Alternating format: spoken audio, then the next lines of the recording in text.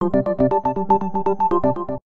and Instagram are already considered some of the best ways to share short snippets of video, but it could be about time to add another to that list. YouTube's co-founders Chad Hurley and Steve Chin have developed their own video sharing app dubbed MixBit. On the surface, the app is much like its competition. At the press of a button, you're able to record up to 16 seconds of video and share it with all your friends. But here's where it's a little different. Users will be able to string together as many as 256 clips, both of their own and other people's contributions, to create movies up to an hour long. Hence the name of the app, MixBit. For the founders, the goal here is for users to remix content already within the system to create new works and even compelling stories. A writer for the New York Times says to think of it like shoot, mix, share. But while Twitter's Vine and Facebook's Instagram have seemingly captured the market when it comes to social video, a writer for CNET is optimistic about the new app, saying he's rather curious about the prospect of being able to develop longer videos. And if nothing else, the app could, in his words,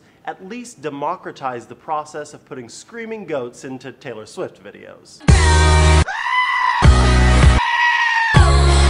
And another major difference? With MixBit, the video submissions are anonymous and you can't comment on them, which Engadget points out could lessen the impact of that big budget twerking video you put together.